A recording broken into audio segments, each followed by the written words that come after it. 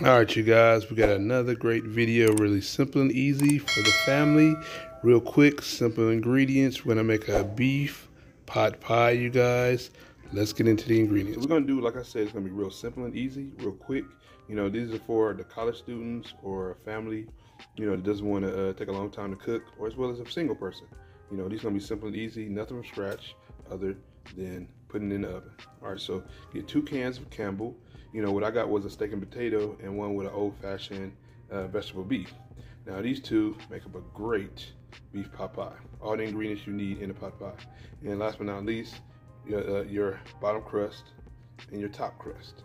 Now, what we're gonna do is first, let's get over to the oven, and we're gonna bake our, bottom crust first, because you don't want a soggy crust. Now, if you notice when you put everything together, it will always be somewhat soggy.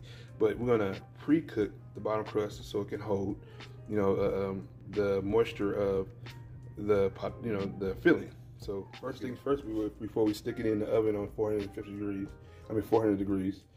make sure you preheat your oven on 400 degrees before you stick it in.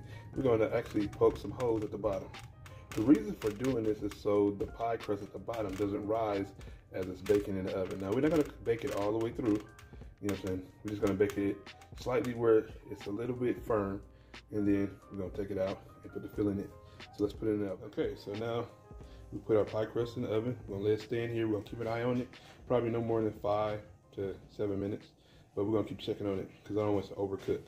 All right, so let's do that. Make sure it's in the center rack on the baking pan, and we're gonna get it cooking. All right, so while we're waiting on our crust to get halfway done, we're gonna do is make up the egg wash.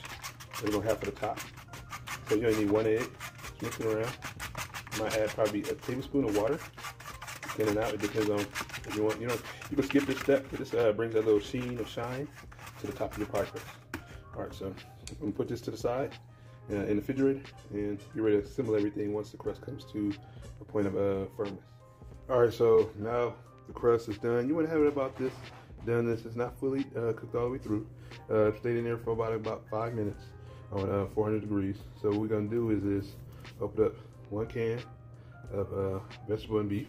And what I did was I drained all the liquid out because you don't want to have too much liquid in your pot pie. Mind you, it is a can. Remember, it's built for a soup. So remember that.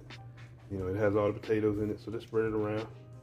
You know what I'm looking for? Just and some of it will absorb up through the pie crust. All right, so put that in there. And what I did was I didn't use all the. I'm gonna use a half a can of the next one, the next can of beef and potatoes. That's what I'm gonna do. I didn't take all the juice out here because it's a lot much more thicker. Because I wanted this one, but I'm not gonna use all of it, just a little bit. All right, so about a half a can of the next one. That's as much as it'll fit. You don't want to overflow it. So let me get on to getting the top done and out the package, and I'll show you assembling this. First thing first is roll out your pie crust. Alright. Now you can get this from the store, Pillsbury, whatever you like. Just drape it over. Make sure you try to center it as much as you can. What I'd like to do is roll and press all the way around. So just roll and press, roll and press. Like I said, this is one reason that you don't cook your dough all the way so it can still, come together with the bottom crust. Now you can roll it under it.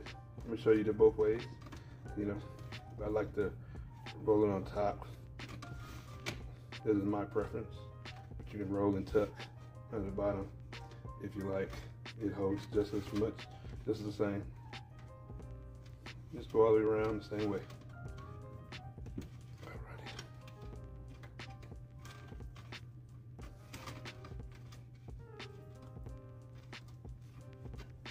Alright.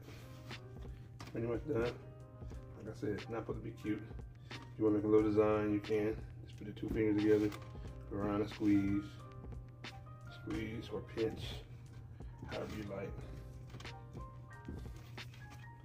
Alright, you guys. Now let me finish doing this, and I will show you, by putting on the, egg wash. Alright, so before you add the egg wash in, you want to make some slices. So this is so it won't bust. when it's actually baking, because it will rise. You can make a little design if you like. And that's all you got to do around it. You don't have to do as many, but you know, I'm being cute about it. All right, so next, what you want to do, this is how you apply your egg wash. So, like I said, if you don't put too much, just go around it. And this just brings a little sheen of shine to it. You know, if you've seen my last pot pie, most of you guys probably came over from my latest my pot pie video that went viral. You know, so thank you all for joining. You know, this is another simple and easy one with the same methods, but a little bit more easier to put together. Don't take you so long, but all of them are pretty good. And that's all you need, guys. You know what I'm saying? We're gonna stick it back in the oven on 400 degrees, and when it comes to temp or color, that's when we're gonna take it out, because everything else inside is fully cooked.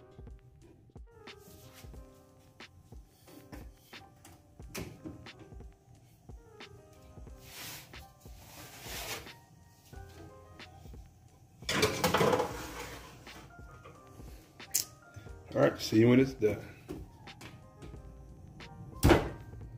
Thanks for coming on through, you guys. The pot pie is done. Crust is amazing, and I'm glad you hang in there with this very simple and easy pot pie from a can, you guys. I'll see you in the next one.